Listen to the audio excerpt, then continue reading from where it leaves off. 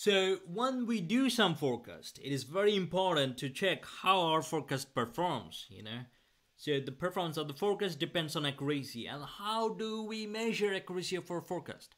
There are many accuracy measures out there, but here I'm going to discuss about a few of the most common and widely used ones. So the first one here that I'll be mentioning is the MSE, mean squared error.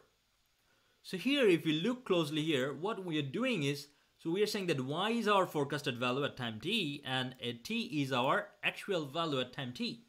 So what we do is we take the difference between actual and forecast and we square it. And then we just take the average of all of these squared errors. Okay, so this part, when we take the difference, this is the error, okay?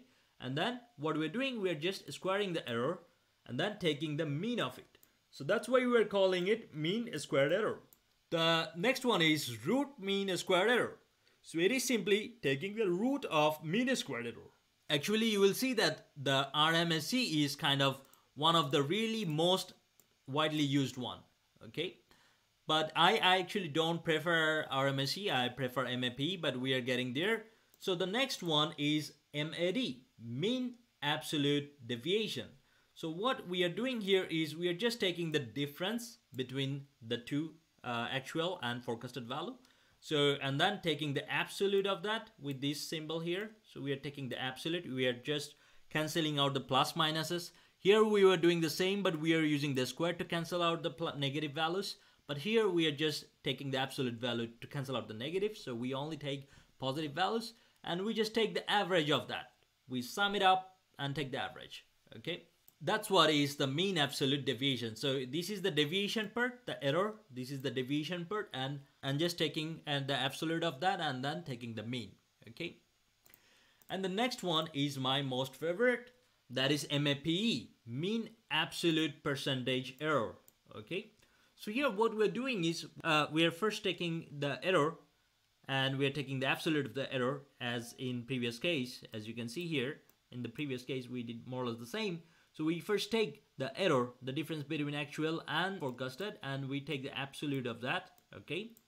And then we divide each of the values with the actual value to see the rate of the error.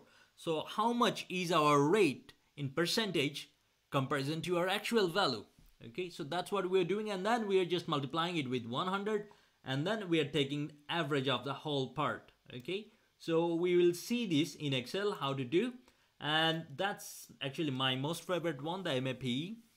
Normally, if you can do a forecast with less than 10 or 15% MAPE, that's a pretty good forecast. And very good forecast will have maybe less than like 5% MAPE, okay? And there is one more which I'm not discussing here, but maybe I'll discuss in later videos, which is called MASE, mean absolute scaled error, okay? So some research has shown that all these forecast measures, they could be biased based on the number of sample periods that we are using to calculate them. So let's say for instance, if I use 20 sample period to calculate all these ones, and we see that RMSE, based on RMSE, one model is working better, and then suddenly we increase the sample period to 30, and we see that suddenly based on MAPE, another model is working better, So they could give contrasting result. So that's why some researchers proposed another accuracy measure called MASE, which always compares with the naive forecast, okay? If the forecast is better than the naive forecast, it's better, okay? So that's how they kind of scale the error in comparison to the naive forecast. But I will talk about it in later videos. We skip it for now. So from the next videos, I will be showing you some of the forecast models and I will show you how to calculate them in Excel. And I will be starting with the naive forecast.